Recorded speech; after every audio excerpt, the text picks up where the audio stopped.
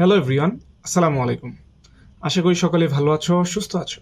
তো সামনে জাহাঙ্গীরনগর বিশ্ববিদ্যালয়ে ভর্তি পরীক্ষা চলে এসেছে। হাতে মাত্র কয়েকটা দিন সময় বাকি আছে। এই সময়গুলোকে কিন্তু তোমাকে খুব ভালোভাবে কাজে লাগাতে হবে, যেন এখান থেকে ম্যাক্সিমাম একটা আউটকাম চলে আসে। ঠিক আছে?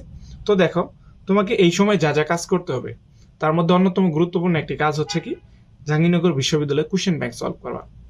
আর কোশ্চেন ব্যাংক সলভ করার ক্ষেত্রে একটা স্ট্র্যাটেজি রয়েছে, সেটা তোমাকে মাথায় রাখতে হবে। সেটা কি?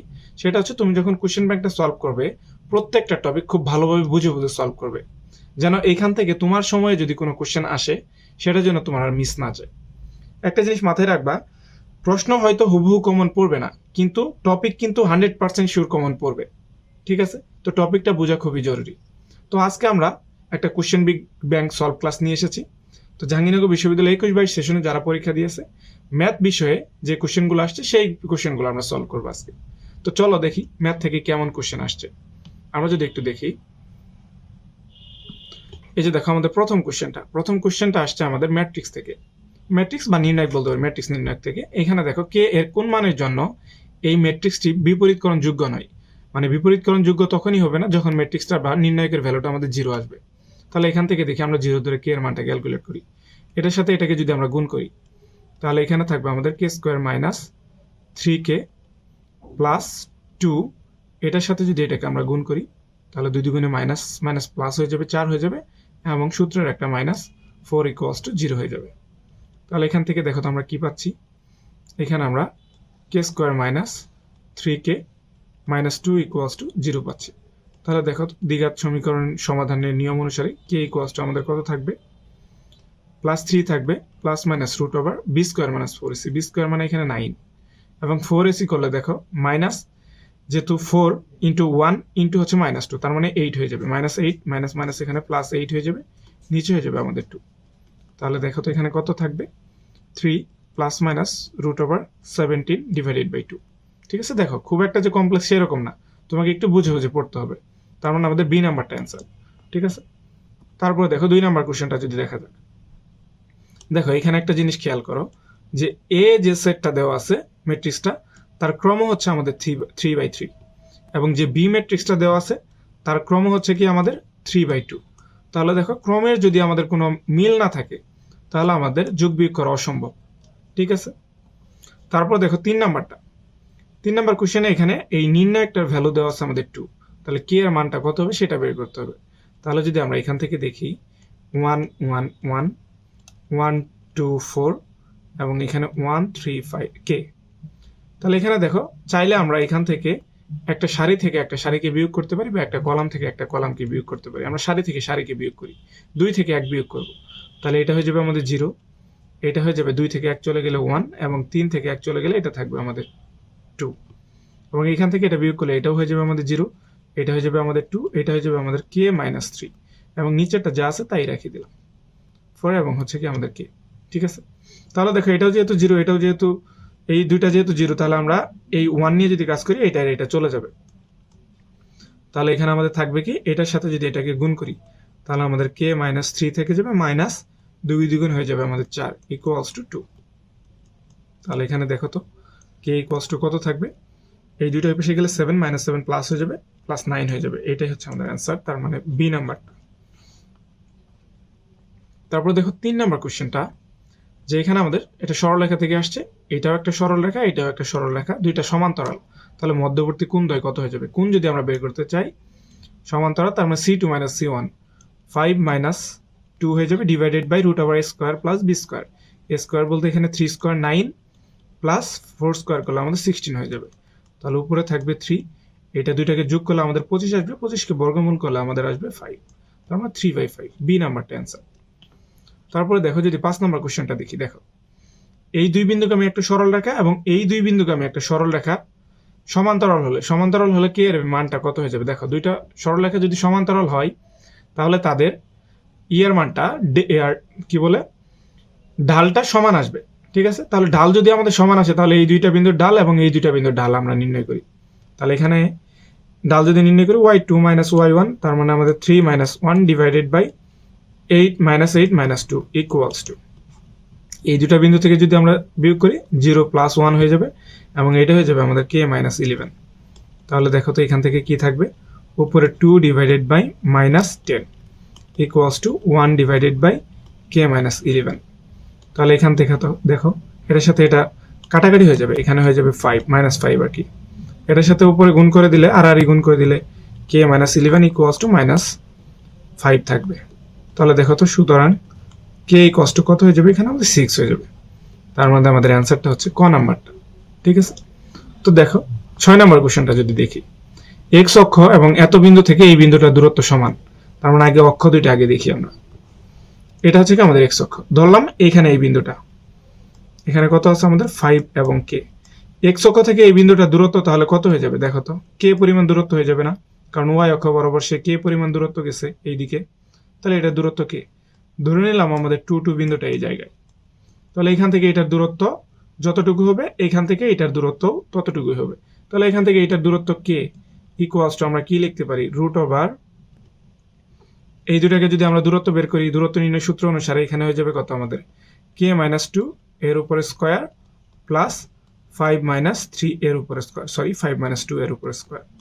তাহলে দেখো তো উভয় পক্ষকে যদি বর্গ করে দিই, k² ইকুয়ালস টু এখানে থাকবে আমাদের k² -4k প্লাস হয়ে যাবে কত 4 প্লাস এখানে 3 এর উপরে যদি আমরা স্কয়ার দিই তাহলে 9 হয়ে যাবে।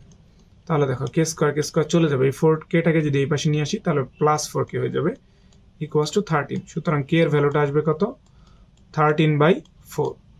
তাহলে 13/4 আমাদের ডি নাম্বার অ্যান্সারটা। ঠিক আছে, তারপরে দেখো 7 নম্বর কোশ্চেনটা যদি দেখি আমরা, এটা অন্তরীকরণ থেকে এসেছে। অন্তরীকরণ এটা u/v এর ফর্মুলা। u/v এর ফর্মুলাটা হচ্ছে কি আমাদের নিচে থাকবে v² মানে হচ্ছে আমাদের x² - 4 এর উপরে স্কয়ার, এবং উপরে প্রথমে আমাদের v থাকবে x² - 4 ইন্টু u² হয়ে যাবে। তার মানে x² কে অন্তরীকরণ করলে হয়ে যাবে 2x মাইনাস, এবার আমাদের ইউটাকেই রাখবো মানে x²টাকেই রাখবো, এবং নিচের এটাকে যদি আমরা অন্তরীকরণ করি তাহলে এটা হয়ে যাবে আমাদের 2x। তাহলে দেখো তো নিচে আমাদের যা আছে তাই, x² - 4 এর উপর স্কয়ার, এখানে আমাদের যদি গুণ করে দিই তাহলে এখানে হয়ে যাবে আমাদের 2x³ - 8x, আর এটা হয়ে যাবে আমাদের -2x³। তাহলে এটা চলে যাবে, আমাদের অ্যান্সারটা আসবে এ নাম্বারটা। ঠিক আছে, দেখো খুব যে কমপ্লেক্স সেরকম না, তবে তোমাকে একটু মনোযোগ দিয়ে ভালোভাবে বুঝে কোশ্চেন ব্যাংকগুলোকে সলভ করতে হবে। তারপরে দেখো এই সমীকরণটা, এটা y ইকুয়ালস টু একটা রাশি আমাদের দেওয়া আছে tan ইনভার্স 2x/1 - x²। তোমরা যারা বিপরীত ত্রিকোণমিতিক ফাংশনটা করছো তার মানে এটা তোমরা জানো যে এটা একটা সূত্র পড়ে আছে অলরেডি। এটা সমান আমাদের কি হয়ে যাবে 2 tan ইনভার্স x হয়ে যাবে। এখন দেখো এটাকে যদি আমরা অন্তরীকরণ করি dy/dx করি তাহলে 2 আমাদের থেকে যাবে, tan ইনভার্স x কে অন্তরীকরণ করলে আমাদের 1 + x² চলে আসে, তার মানে 2/1 + x² আমাদের বি নাম্বার অ্যান্সারটা হয়ে যাবে। তারপর দেখো 9 নাম্বার অ্যান্সারটা, 9 নাম্বার কোশ্চেনটা, এখানে একটা আমাদের বক্ররেখা দেওয়া আছে এবং বক্ররেখাটা এত বিন্দুতে অঙ্কিত স্পর্শকের সমীকরণ বের করতে হবে। দেখো সমীকরণ বের করতে গেলে আমাদের ঢালের দরকার হয়, এবং ঢালটা যদি বের করতে চাই তাহলে এটাকে অন্তরীকরণ করতে হবে। তাহলে অন্তরীকরণ যদি এটাকে করি dy করলে আমাদের এখানে কত হয়ে যাবে, সমান হয়ে যাবে দেখো 3x² মাইনাস হয়ে যাবে আমাদের 4x। এটা দেখো dy/dx লিখতে পারি বা ddx অফ y লিখতে পারি। তাহলে এখানে দেখো এটা আমাদের কত বিন্দুতে আছে, 2, 4 বিন্দুতে। তার মানে 2, 4 বিন্দু যদি এখানে আমরা বসাই তাহলে এই ভ্যালুটা কত আসবে, 3 এর সাথে যদি আমরা 2 বসাই 2 দুগুণে 4, 3 4 হয়ে যাবে আমাদের 12, এবং 4 দুগুণে হয়ে যাবে 8, তার মানে এখানে হয়ে যাবে আমাদের 4। এখন এটা আমাদের ডাল বের হয়ে গেছে, তাহলে যদি সমীকরণ বের করতে চাই তার মানে y - y1টা কত আমাদের 4 ইকুয়ালস টু ঢাল মানে m ইন্টু x - x1, ঢাল হচ্ছে আমাদের 4 ইন্টু x মাইনাস হয়ে যাবে কত আমাদের 2। তাহলে দেখো তো এখান থেকে কত থাকতেছে y - 4 equals to 4x minus হয়ে যাবে 8। তাহলে দেখো এই রাশিটাকে যদি আমরা ওই পাশে নিয়ে যাই তাহলে আমাদের থাকবে 4x - y, এটা ওই পাশে নিয়ে গেলে -4 ইকুয়ালস টু 0। তাহলে দেখো তো আমাদের এই নাম্বারটা অ্যান্সার হয়ে যাবে। ঠিক আছে, এটা গেল 9 নাম্বার। তো দেখো 10 নাম্বারটা, এটা আমাদের যুগজীকরণ থেকে এসেছে। দেখো এটা একটা আমাদের শর্টকাট রুল, এটা আমি যাদের অনলাইনে বা অফলাইনে যাদেরকে পড়িয়েছি তাদেরকে এটা আমি পড়াইছি, আমার মনে আছে। ঠিক আছে, এটা পারা উচিত যে e⁴x এর পরে যদি আমাদের ফাংশন অফ x এবং এইটাকে অন্তরীকরণ করলে যদি পরের ফাংশনটা পাওয়া যায় f ইনভার্স x, মানে এই রাশিটাকে অন্তরীকরণ করলে যদি পরেরটা পাওয়া যায় তার মানে আমাদের এটার dx হয়ে যাবে, মানে যুগজীকরণ হয়ে যাবে e⁴x into function of x। তার মানে দেখো sec x কে অন্তরীকরণ করলে আমাদের এটা পাওয়া যায়, তার মানে আমাদের অ্যান্সার আসবে e to the power x into sec x plus c, তার মানে এই নাম্বারটা। ঠিক আছে, তো দেখো 11 নম্বর কোশ্চেনটা। এই একটা সমীকরণ দেওয়া আছে, এটা বহুপদী সমীকরণের একটা মূল হচ্ছে আলফা আর একটা মূল হচ্ছে আমাদের বিটা। তাহলে 1/α প্লাস 1/β এর মানটা কত হয়ে যাবে? তাহলে এখান থেকে দেখো তো, তাহলে আলফা প্লাস বিটা সমান সমান কত হবে এখানে, যেহেতু মূল দুইটা আলফা বিটা, তার মানে হয়ে যাবে এখানে 6/5, এবং আলফা বিটার ভ্যালুটা কত হয়ে যাবে 3/5। তাহলে এখন দেখো 1/α প্লাস 1/β ইকুয়ালস টু আমরা পাবো নিচে আলফা বিটা যদি লসাগু নেই উপরে আলফা প্লাস বিটা হয়ে যাবে। তাহলে এখানে আলফা প্লাস বিটার ভ্যালুটা হচ্ছে আমাদের 6/5 এবং আলফা বিটার ভ্যালুটা হচ্ছে আমাদের 3/5। এটা চলে যাবে, এটার সাথে এটা কাটাকাটি করলে আমাদের 2 থাকবে, তার মানে 2। তাহলে অ্যান্সারটা হয়ে যাবে আমাদের এই নাম্বারটা। তারপর দেখো যদি 12 নম্বর কোশ্চেনটা দেখি, এই সমীকরণের একটি মূল অপরটির দ্বিগুণ হলে কে এর ভ্যালুটা কত হয়ে যাবে? ধরে নিলাম একটা মূল আলফা, অপর মূলটা হচ্ছে আমাদের 2α, তাহলে মূল দ্বয়ের যোগফল করলে আমাদের এখানে 3α হয়ে যাবে, ইকুয়ালস টু হয়ে যাবে কত k/4। সুতরাং আলফা এর ভ্যালুটা হয়ে যাবে কত k/12। আবার দেখো মূল দ্বয়ের যদি আমরা এখানে গুণফল বের করি তাহলে কত হয়ে যাবে 2α স্কয়ার, 2α স্কয়ার এখানে সমান সমান কত হয়ে যাবে আমাদের 5/4 হয়ে যাবে। তাহলে দেখো তো আলফা স্কয়ার সমান সমান আমাদের কত আসতেছে 5/8। এখন দেখো আলফার ভ্যালুটা আমাদের, যেহেতু আলফার ভ্যালু k/4, তার মানে এটাকে যদি স্কয়ার করি k স্কয়ার বাই আমাদের 144 আসবে, ইকুয়ালস টু 5/8। তাহলে দেখো তো এখানে বা k স্কয়ার সমান সমান এখানে কত হয়ে যাবে 5 ইন্টু 144/8, এটার সাথে এটা কাটাকাটি করলে হয়ে যাবে 18, সমান হয়ে যাবে আমাদের 90। সুতরাং এখানে যদি আমরা দেখো k সমান সমান এখানে কত হয়ে যাবে √90, তার মানে এটা হয়ে যাবে আমাদের 3√10, তার মানে 3√10 এই নাম্বারটা, এটাই হচ্ছে আমাদের অ্যান্সার।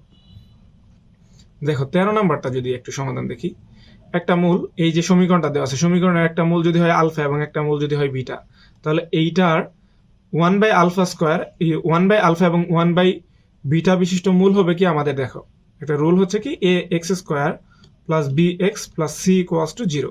এই সমীকরণের মূল যদি হয় আমাদের আলফা বিটা, তাহলে 1/α এবং 1/β বিশিষ্ট সমীকরণের মূল হয়ে যাবে এর জায়গায় c চলে যাবে এবং c এর জায়গায় a চলে আসবে, তাহলে 3টা চলে যাবে এই জায়গায়, 1টা চলে আসবে এই জায়গায়, তার মানে x স্কয়ার মানে 6x প্লাস 3, এইটা তার মানে বি নাম্বারটা অ্যান্সার।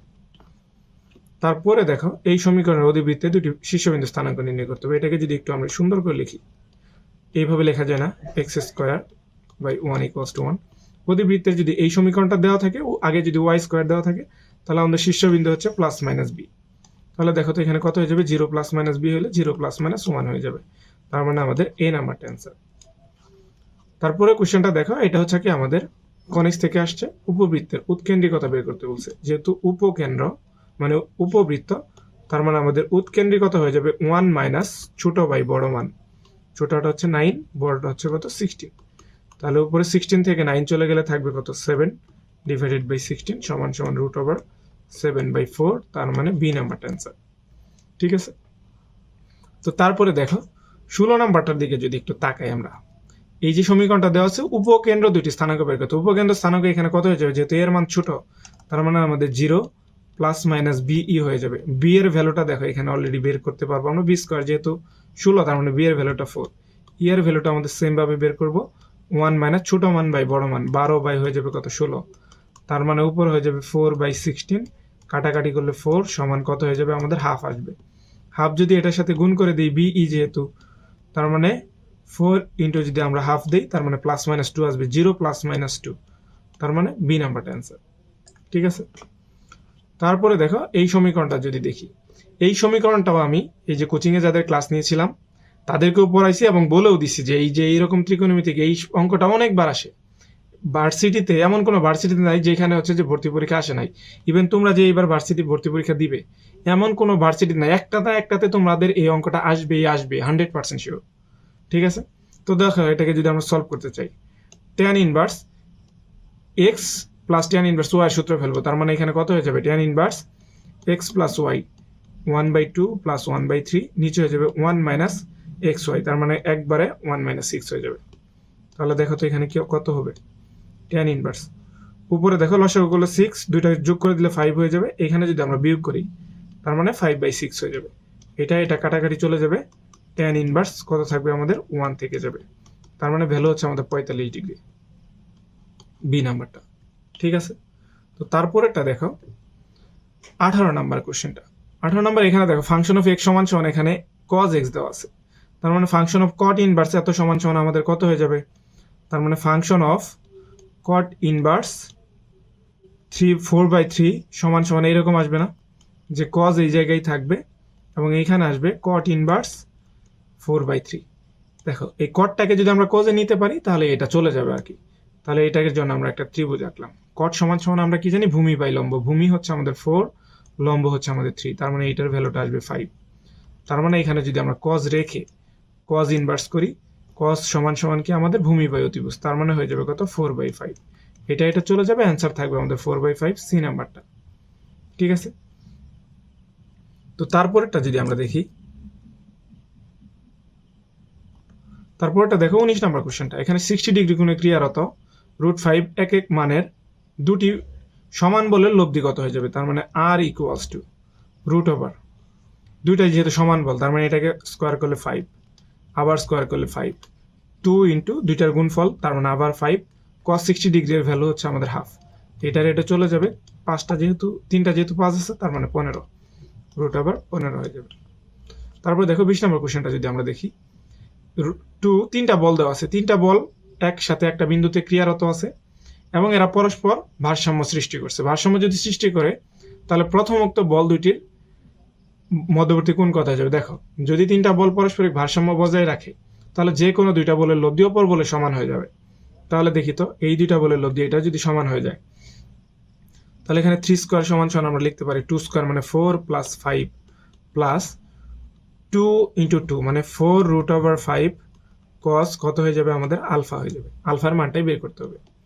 তার মানে এখানে 9 + 9 ইকুয়ালস টু 9 প্লাস হয়ে যাবে আমাদের 4 √5 cos আলফা।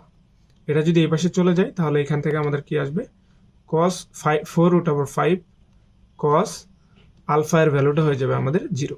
তার মানে দেখো তো এখানে cos আলফা সমান সমান 0 পাচ্ছি। cos আলফা সমান সমান যদি 0 পাই, আলফা সমান আমাদের কত হয়ে যাবে? 90 ডিগ্রি হয়ে যাবে। তার মানে এখানে ভ্যালুটা হয়ে যাবে কি আমাদের? ডি নাম্বারটা 90 ডিগ্রি। ঠিক আছে, দেখো এই ছিল আমাদের জাহাঙ্গীরনগর বিশ্ববিদ্যালয় 2021-22-এ আসা কোশ্চেন সমূহ। যদিও 22টা কোশ্চেন আসে, আসলে মূলত শিফট ওয়াইজ কোশ্চেন হয়। এখান থেকে আমি 20টা কোশ্চেন সিলেক্ট করে তোমাদের জন্য সলভ করে দেখিয়েছি। তোমরা যদি চাও তাহলে পরবর্তীতে আরো কোশ্চেন আমি ভিডিও আকারে তোমাদের সামনে উপস্থাপন করব। ঠিক আছে, তো আজকের ভিডিওটি আর বড় করতে চাচ্ছি না। তোমরা যদি আমার ভিডিওগুলো ভালো লেগে থাকে তাহলে আমার চ্যানেলটা সাবস্ক্রাইব করতে পারো এবং পেজে একটা লাইক দিয়ে রাখতে পারো। আমার এই চ্যানেল থেকে অ্যাডমিশন সংক্রান্ত এবং এইচএসসি সংক্রান্ত সকল ধরনের সহযোগিতা পাবে ইনশাআল্লাহ। ঠিক আছে, তো যাই হোক, ধন্যবাদ সবাইকে সাথে থাকার জন্য। আল্লাহ হাফেজ।